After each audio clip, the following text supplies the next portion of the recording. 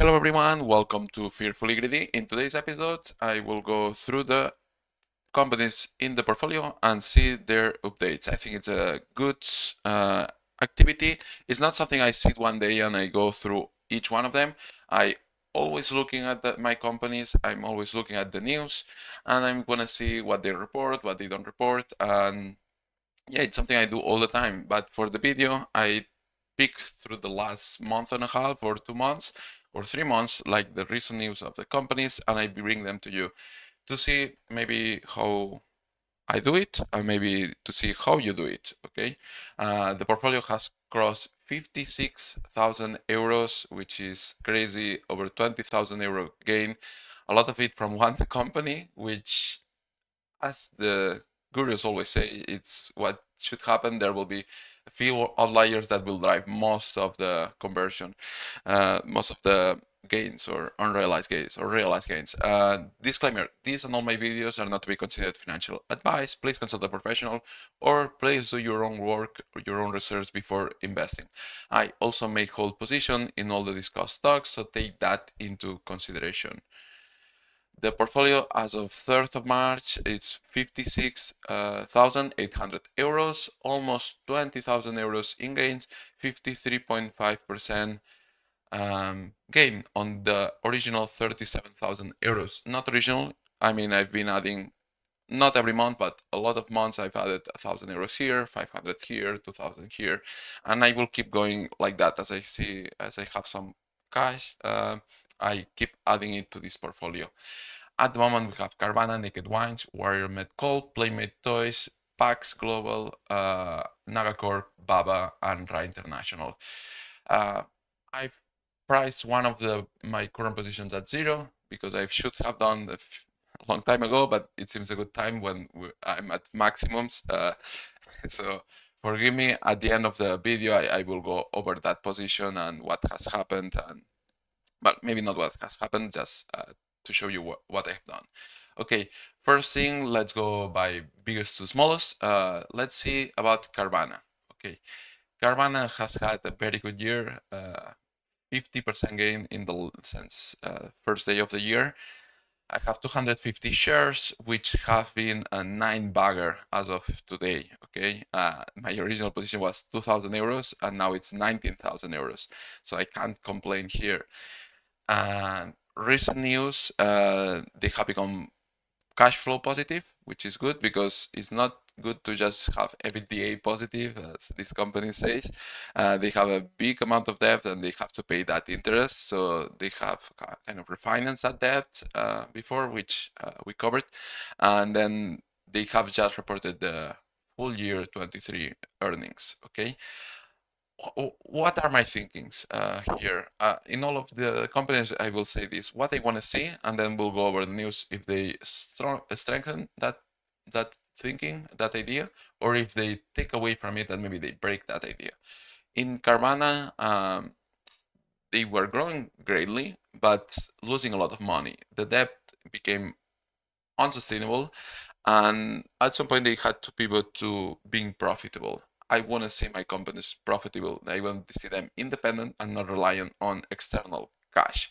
And they were doing that, and now they have pivoted to not do that. So I would like to see improved unit economics. I would like really also to see some unit growth, which I know that we won't have, but that's mostly what I'm looking. Improved unit economics, improved customer satisfaction, improved units. That's what I would like to see. So for the 2023, we have the first year with positive net income, which is not adjusted, nothing, positive net income, adjusted EBITDA over 300 million. The record full GAAP GPU, gross profit per unit, it was over 5,500 euros, and non-GAAP is almost $6,000. I said euros, I mean dollars. Carvana reports in dollars and it's US, okay? They have reduced the cost for the business almost $1 billion. They have reduced the SG&A per unit 13% and 60%, GAAP and non-GAAP SG&A. And then the advertisement expense has been the lowest per unit, which is crazy, okay? That's starting to show maybe what's under the hood for this business, which we couldn't see with the growth and the bigger losses. So I'm happy for that. That strengthens the idea that they are improving those units economics before going into growth, which I think that's the right order. The other way you can fail miserably. If we see here, I say that I would like to see unit growth, but we are not seeing that. Is that bad? Well, they are taking one step at a time. Maybe first improve the units economics and then going back to growth. But revenue is 10 billion, so it's not a small company. It's not like a startup anymore. Can we say that? Maybe. It's kind of a startup still, but I believe a lot in the potential. The market is so scattered, so little big players. They have so many more tools, huge advantage in cost structure, huge advantage in unit economics, that they should kill the market. The idea of this talk, the idea of this is that they will probably fail, but if they don't, they will kill the market. And it's looking that they will not. So excited. Management objectives is driving a positive free cash flow, which I'm a big fan. They say that they will have a they will be slightly up on units sold, which was 79,000 units last Q1 23. So maybe 80,000, 85,000. We don't know, but around that.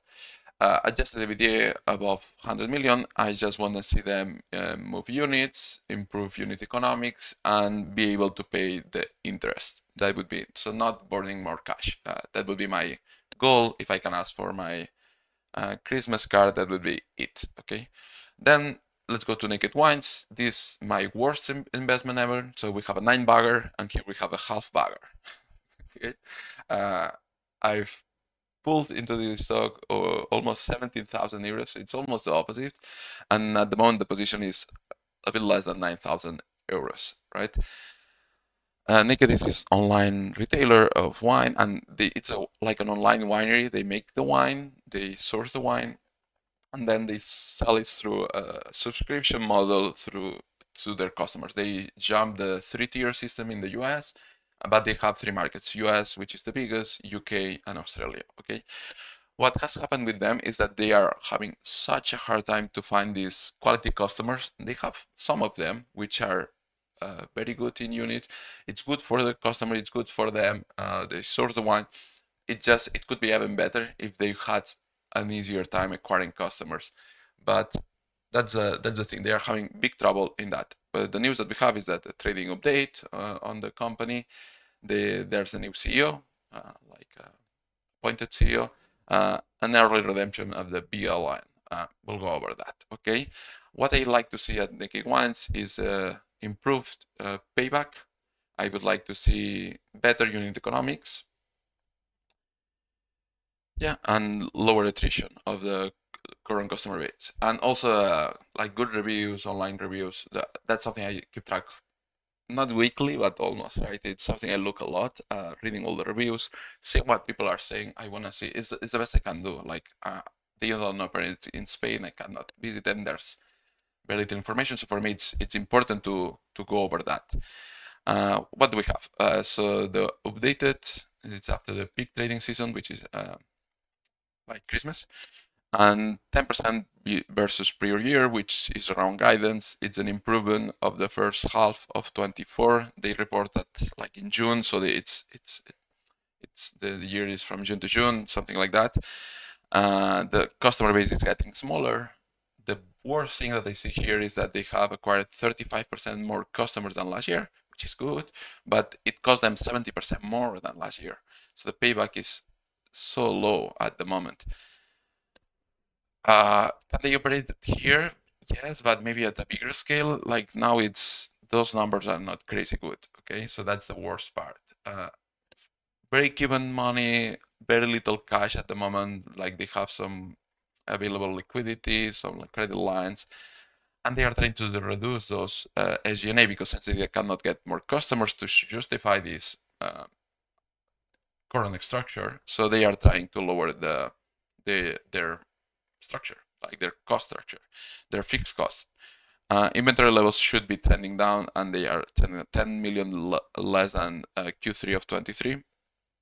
So we should see what will that do lowering that inventory is that first they had more inventory purchase and less cost of goods sold, right? So they were building the inventory up. Now, as we are not getting those bigger base of customers, we should unlock some of that inventory as we move move forward. Okay, the break-even sales as of now, they need like 278, something like that, break-even sales, and they are trying to reduce to 245. Still, that's not the issue. The issue is getting those customers through the door, being able to replenish at least the current customers effectively, because we could stay it here and it could be a good business at this size if we are efficient with cash. Okay, if we buy a good product, sell it for a good price, everyone is happy, we are not having to burn so much cash to just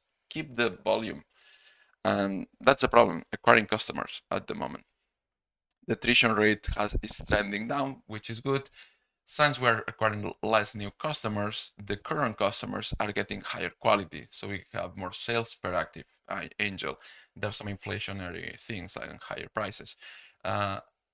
The customer base, as I said, is going down.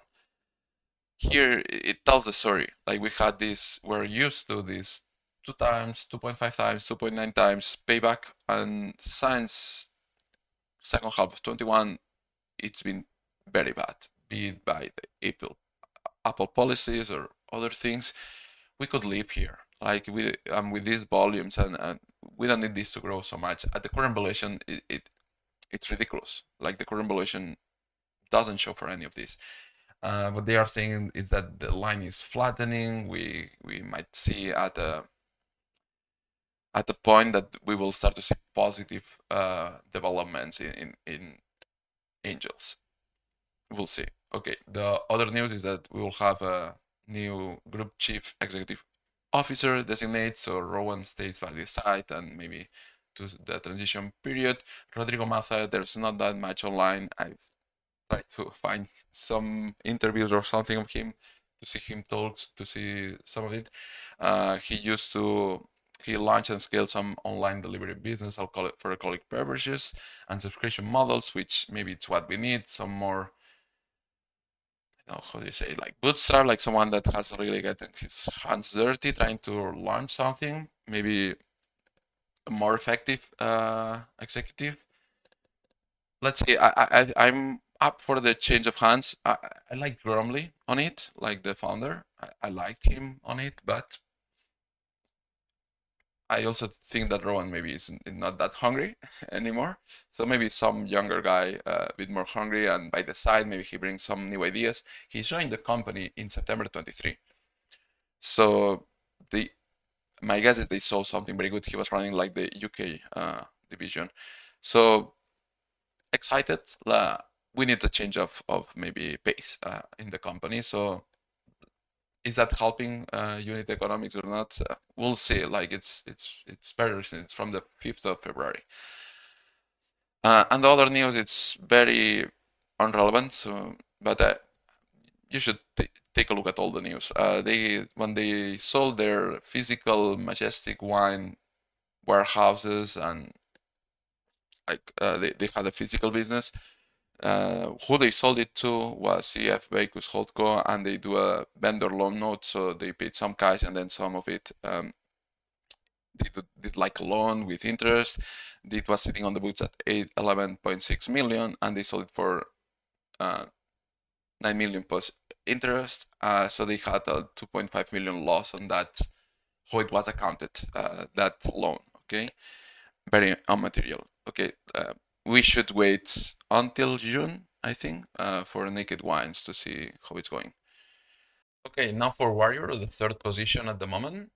This is a miner in the US. They specialize in metallurgical coal. I've made multiple videos about the sector and even Warrior, so take a look at those. Warrior has always been my highest position, like usually 25 to 30% of the portfolio, like most of the time. And I used to have 300 shares.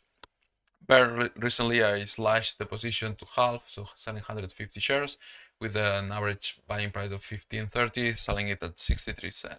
So it's been like a four-bagger, which is great. I mean, I had a very strong conviction. It was a very simple idea in the end, if you take a look at those videos, but it turned out great. I've also been very lucky of having a very elevated Met Coal price market, which has accelerated everything, right?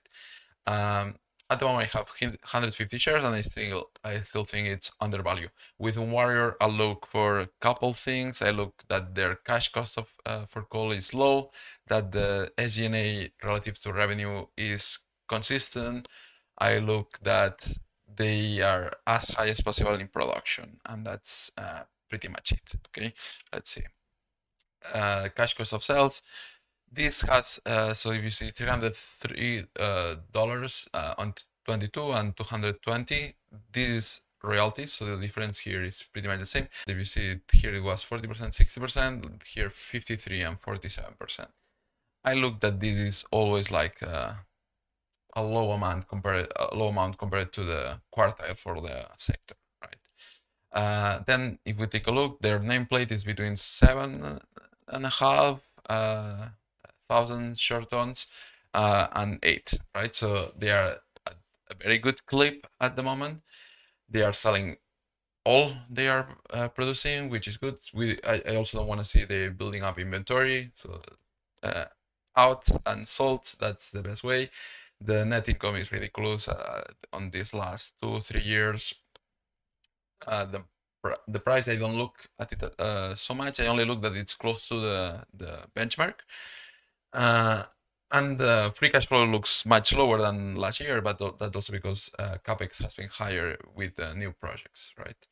The outlook is consistent. This is consistent.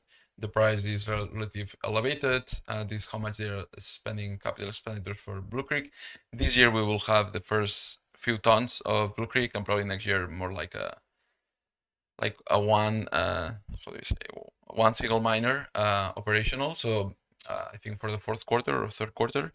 So that should be a big increase on this, a big increase on everything, a lower here. So it will be great. Okay. And this is mostly how I check the low ball. If you saw, they reported 200, which is much lower than this. This index tends to be like very much more determinant on their pricing when it's lower. Like at these elevated prices, if you see, okay, maybe for this day they have this price, for this day this price, and it's more like a guess. And probably there was a lot more volume here, a lot more volume here. Still, this 300, and it reported 200 for the entire year. This is still so cheap. If we don't get to this number, my original thesis was between 150 and 180 dollars per ton. So we're at 2 times that. So it's great. What can I say? Let's take a look at Playmates. This is a very recent position, so I won't update anything here. We were waiting for the profit alert. Like if you're interested in why I'm investing in Playmates, what it is, the last video is about that. So take a look at that. Okay. Profit alert came out. The new movie came out. It's been only like a month and a half that I've owned the stock, and it's almost 20% up. Okay. Like this was expected. Like we kind of knew that they would have a great year. Let's see how it processes. So let's see the positive profit alert. If we see revenue were 1.1 billion, 220 million Hong Kong dollars. That's net profit. My prediction was 1.2 between 1.2 and 1.4. I came slightly high. Operating income is 220 to 280. That's from my video, and that's net. So what they kind of did the profit alert.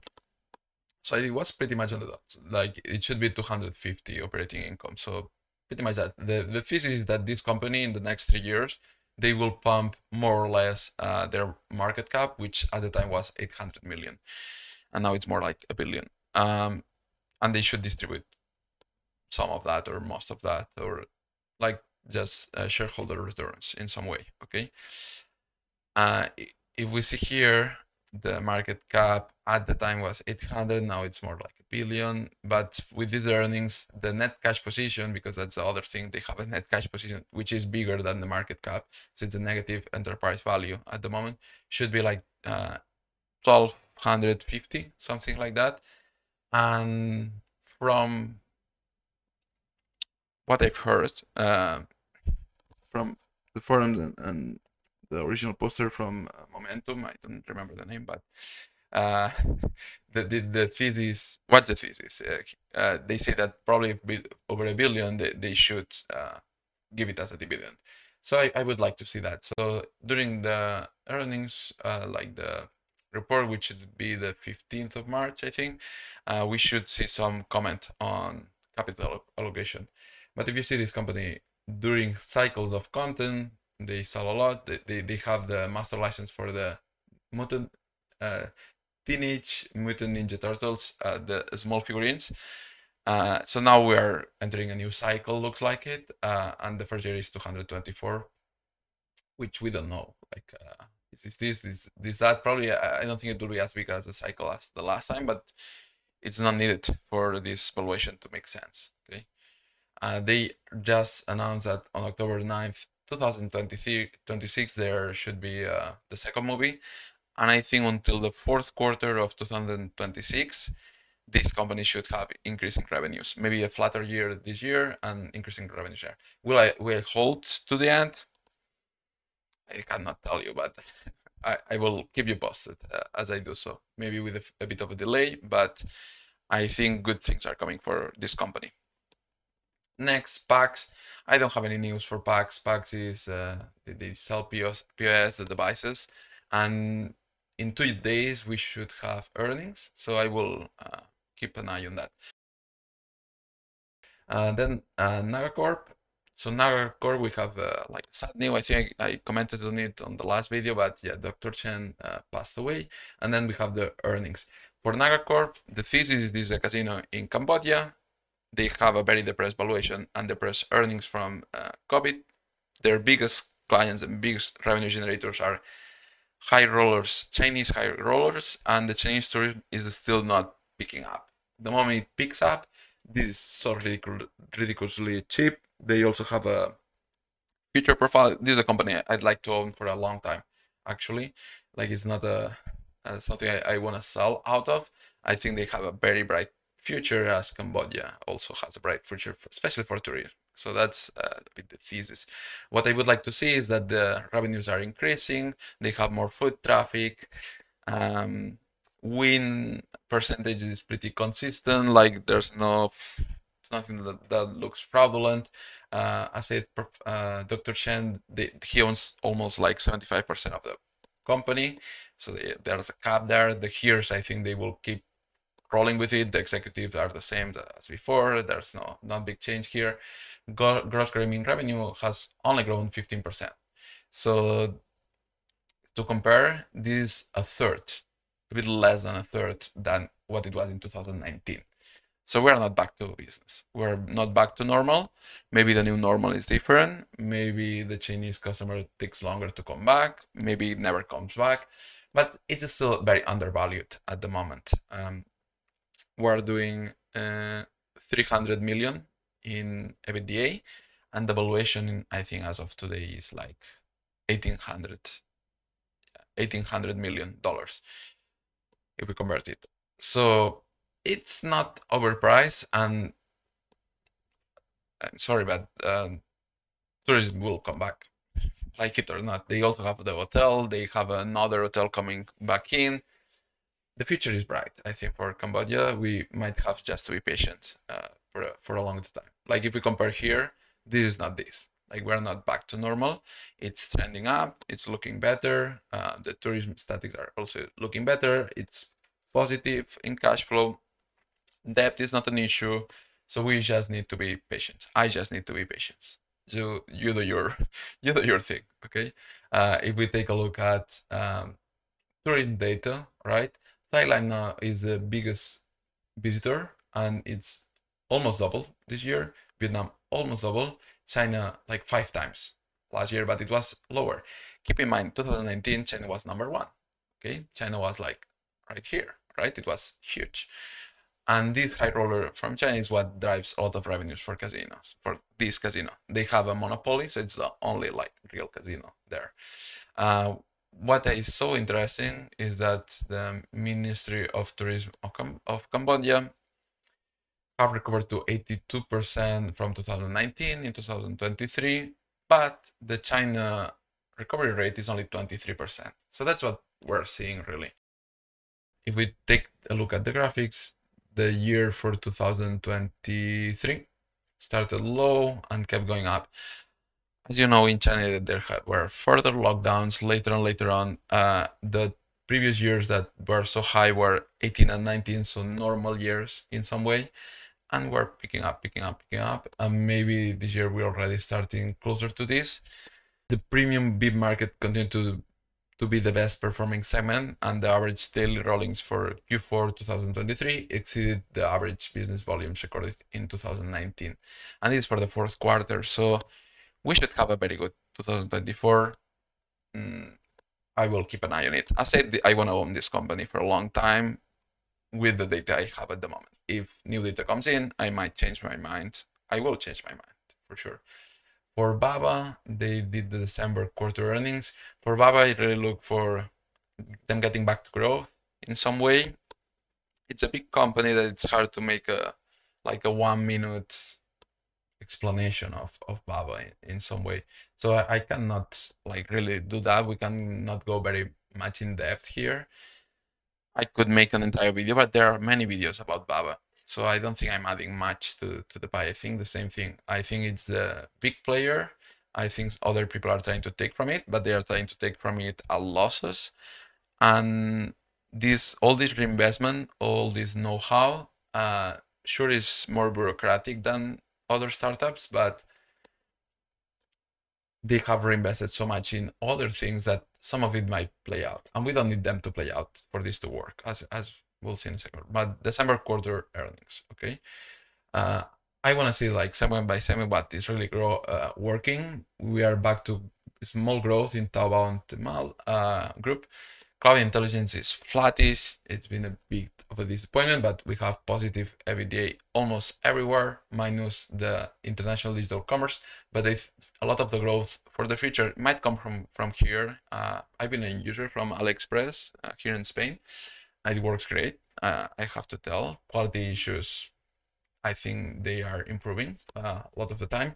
Now is becoming a thing on its own since they wanted to list it, and it's become positive. Also cash flow, like positive EBITDA, we could say.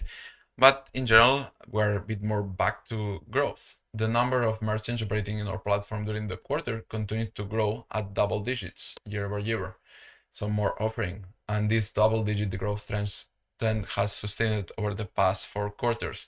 So there's been a change. Like we see a change of pace. It's a big ship, so it's hard to change route, but I see positive developments. Also, it is so cheap still. During the quarter, AliExpress delivered over 60% year-over-year order growth driven by choice, which provides an enhanced experience to customers by combining better product selection, price, and quality with split of logistics and great customer support. Because now you can buy from them, from China, and in 2 weeks, you have it in your home. So it's relatively quick, right? I just want to make a point about valuation. They approved $25 billion of share buyback. Here, just to show like what the market cap is, which is like $180 billion. They have almost 60 billion of net cash, so we could take that out, right, if we wanted. And I'm sure the cash is there. Like this is not a small cap Chinese company. Like I'm sure the cash is there. The stake, you can value whatever you want, but I think that's also another $25 billion. So if we take that valuation, then what are we? We're at 80 billion for a company that very recently or quite recently was doing 20 billion in EBITDA. 4 times for this, and the margins, as revenue is picking up, margins should also expand slowly. Will we see the 20 billion soon? Maybe. Like I see it as very, very positive. Also, there's this buyback, right? And this won't be funded all by the net cash, like just by cash flow. Like half of this cash flow could be the buybacks that we see here, right? A year, maybe a third. But yeah, I think they will try to return some of this net cash to us. I see no problem with BABA yet. Some people say that the premium segment will win and the low end segment will win and they will get squeezed in the middle. I don't know. I don't think BABA is that weak, but we'll see. Then the last thing is RAI International. I have no news. RAI International is this, I don't know, it's this remote services company mainly operating in Africa. They are listed in the AAM in London, and it's being like a big loss, 82% loss. I have not had any more cash. We have no news. Probably will have news in May. And this is a position I will just let run. I don't think it's worth this. I don't know if it's worth more than this. Maybe it's zero. We will know. I will also say that I have valued, so the portfolio with the 56,800 euros. Now this includes the zero for Inter-RAI. So my first zero in the portfolio, I decided that I'm very brave, so I decided to price it at zero now that we are at maximums. I think that's very, very brave. So if you go to the like, there's a link in the description where my Google Sheet, it's updated 24 hours. When I buy something, maybe next day or so, I add it to the Excel. That's very quick. So if you want to take a look there, there's another page where it says realized gains and losses. And these are all the positions I'm no longer in. Well, where I'm still in, but I put the half of the sell there, right? And I have priced Inter-RAI at zero. I've talked about this many times. You will see that in the zero, I still have the position valued at something, but I don't know how to take it out. So I will price it at zero on the Excel, and then the zero, it will be there. Okay. I will also like to recommend a cool read that I found. It's The Practice of Value Investing by Lilu. It's not something he written. It was a talk he gave in Peking University in 2019. Very, very interesting. As always, value investing, there are like 4 main ideas. He says the 4 same as always. So it's always beating the same ideas to our heads. And then all the complexity comes from the interaction between the companies, the markets, the customers, the suppliers, and that's what gives the complexity. But in the end, the idea is so simple. I thought it was funny that I had just started studying English and confused the spelling of Buffett with the speaker's actual name, Buffett, which had an extra T. But I stayed anyway, since I thought that this guy had the audacity to call himself Free Lunch. Because I don't think a Buffett is a free lunch, but whatever, free lunch, he must know something. I think it's cool. I like to read that. Another one, I will link this to on the description. It's a very cool read. Like, it's very short. Maybe it takes like less than 5 minutes to read, and it's another old idea that just we need to beat into our heads again. And same to the other. I will also link in the description. If you can take a look at who wrote this, it comes from a good source. Okay, I will see you on the next one. See if I find some company to invest. We talk soon. Bye bye.